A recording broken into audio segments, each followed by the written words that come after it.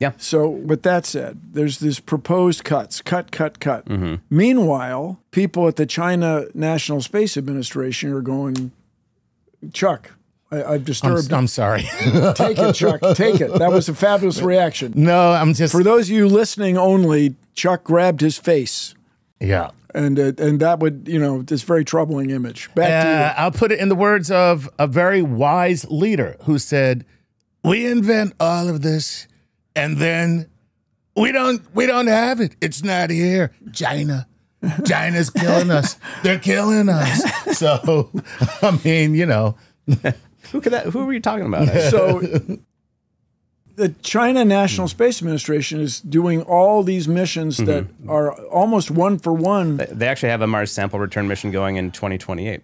Well, I mean, offhanded remark. Yeah. Expand on that, please, if you would. Well, I think so. Maybe just to step back and say, even if you don't buy the China competition or don't want to have that kind of geopolitical thing, it is the framing of the administration right now that there is and even beyond that, a new space race with China. There's just a hearing in Congress framing it literally that way.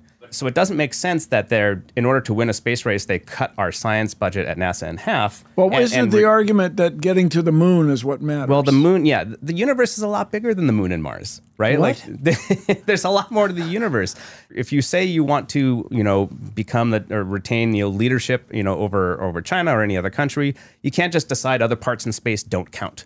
Right? It's like, no, to start, it's like, no. Going to Mars sample return, that doesn't count. Jupiter doesn't count. Anything further out, that doesn't count. Only the moon counts. That sounds like, again, a 2-year-old determining making things up on the fly so that you can, and you have a 2-year-old now, so